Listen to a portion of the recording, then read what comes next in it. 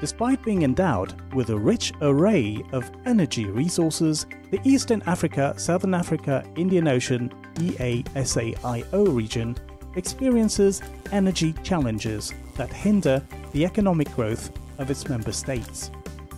Funded by the EU via the 11th EDF and steered by COMESA through its regional partners, the project on enhancement of a sustainable regional energy market in the Eastern Africa, Southern Africa, Indian Ocean region, or ESREM, aims to boost regional and cross-border energy trade within the ESAIO region, enabling countries such as Ethiopia to overcome their energy challenges and realize their full energy potential in view of Horizon 2030.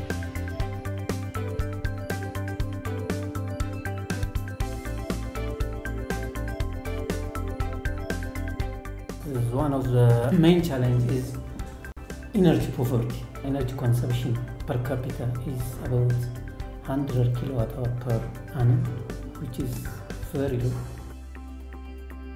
Low coverage of electricity infrastructure within the region. This is due to insufficient investment in the sector and inefficiency and also unreliability of existing electricity infrastructure services. These are the major challenges, and the other one is the institutional challenges. There is a very low institutional capacity, very low human capacity, and also technological capacity.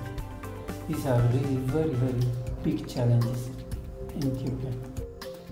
ESREM targets a regional harmonization of energy policy and regulatory frameworks through key results: the establishment of a regulatory oversight framework for the region, the empowerment of regional regulators, a renewable energy and energy efficiency strategy and action plan known as RESAP, and the capacitation of regional regulatory institutions and power pools.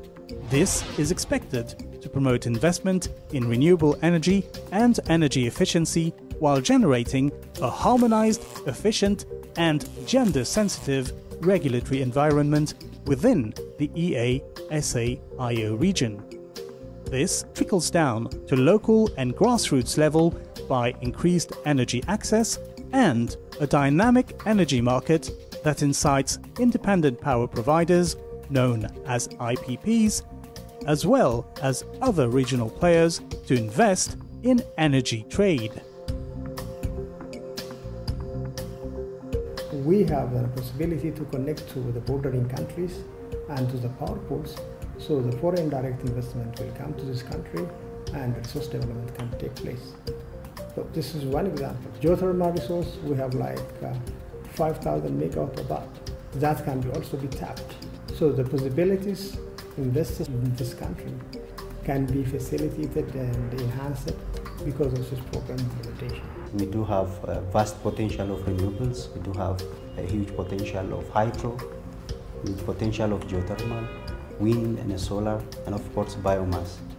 So if we are able to develop this potential and actively participate in the regional market, we can be highly benefited from this initiative and also play a central role in integrating the regional electricity infrastructure.